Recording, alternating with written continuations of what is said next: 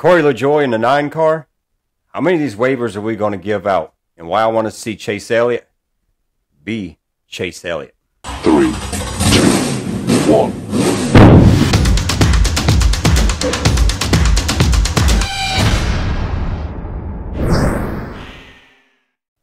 Hey there, race fans. How's it going? Todd Brown, That Racing Show. Thanks for dropping by for this pit stop segment. Corey Lajoie in the 9 car. Now, how cool is this? Now, news is coming out that Gateway is sold out completely. Obviously, I mean, this has got to be some impact from Corey being in this 9 car. I know a lot of people say that if Chase isn't in the race, people don't watch. But I think maybe this week right here, a lot of people are going to be tuned in just to see what Corey does in this 9 car. So that is a really cool scenario to see what happens, because obviously Josh Berry did really good in this car, and there's no doubt that Corey Lajoie has so much more knowledge and years in these cars. So it's going to be really, really interesting to see how this plays out and if Corey can get a win. Now, one of the things I've seen on social media a lot here was people asking, what happens if Corey does win? And the simple fact is, if Corey wins, Corey is in the playoffs. And I think that is cool all in itself right there, because, you know, once you get your first win, that momentum builds up. So it'd be cool to see what he could do in the 7 car. If he could get a win in that car, I've said it earlier this year, I could see it happening at Atlanta in the 7 car. So who knows what the future is going to bring right here, what doors this will possibly open for Corey.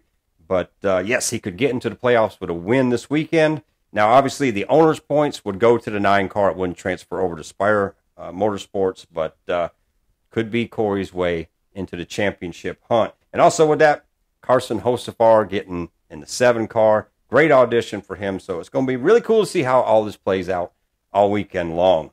Now, one of the things that I want to talk about here that's really bugged me the last couple of days is this waivers. I mean, seriously, how many waivers are there going to be given out to people through the year?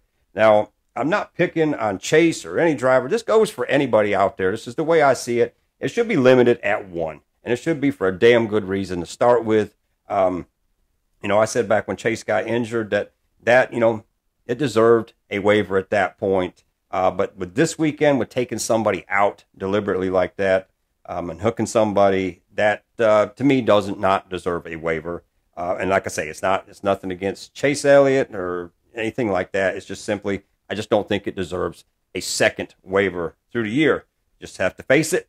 It's not your year this year. You pack up, you come back, you win races, and you move on to next year for a championship. But I don't think it's fair to do this and have drivers miss 7 or 8 races and come back and then do something like this and then get another waiver. When all these other drivers have had to be there, they've had to travel, they've had to be away from their families, they had to compete, they had to, you know, do everything that they did in the heat and risk their, you know, safety for all these weeks, where another driver was able to sit home and all that driver's got to do is come back and win a race and boop, right in there. I don't like that. I don't think it's cool. I think it's something NASCAR should take a look at. I actually did a poll last night to see what other people thought about it, and as you can see here, I think the idea of this situation kind of is in the same minds of everybody. But it's going to be interesting to see if this keeps playing out. I do believe if somebody's sick or things like that, if it's something where, you know, it could implement dangerous positions for a driver to be in the car, yeah, that deserves a waiver.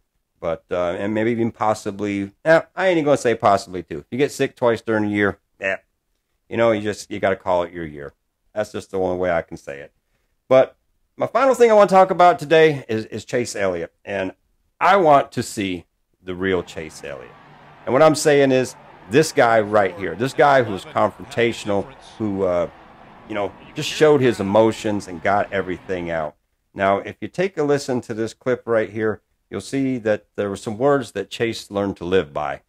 My mom always said, don't say nothing. You don't have anything nice to say, don't say anything at all. So he's not even worth my time. Now, this is all cool. This is great. This is something I think everybody was taught during their childhood and up through their life.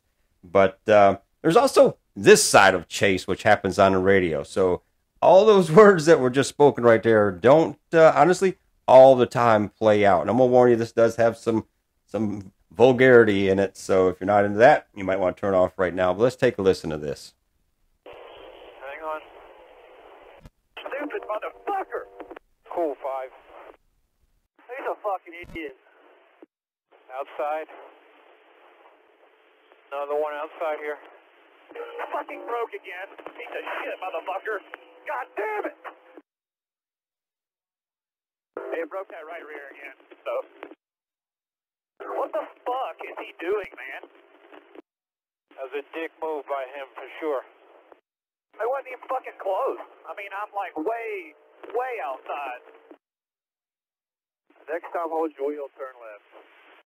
Now that was between him and Kyle Larson at Auto Club. That was some pretty intense commentary right there from the driver to the crew.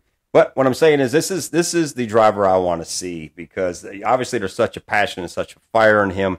And then when he gets out and does the interviews where he's just kind of stone-faced and he's pissed, but he won't say anything. I think we're at the point now where obviously with the suspension of him this week, it doesn't matter if you say you intentionally wrecked somebody or you say you didn't.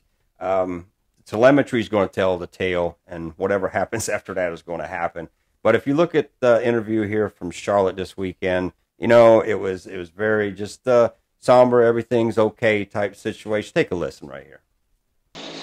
Yeah, the 11 ran us up in the fence there, and once you tear the right sides off these things, it's kind of over. So just I hate it. So for me personally, I want to see the mix of both. I want to see that energy in those interviews, whether it's something that he did to somebody else or something that was done to him. I just want to see the energy because I know he's got it in there, obviously, from that radio interview or radio commentary back and forth with the crew. But anyways, I hope everybody's having a great week. I appreciate you dropping by. If you've not subscribed to my channel, please do. I do this just purely for the love and fun of this and to talk racing with everybody. And it's been a pretty interesting year so far, so we got so much more to talk about. But anyways, hope everybody's having a great week. And as always, see you at the checkered flag.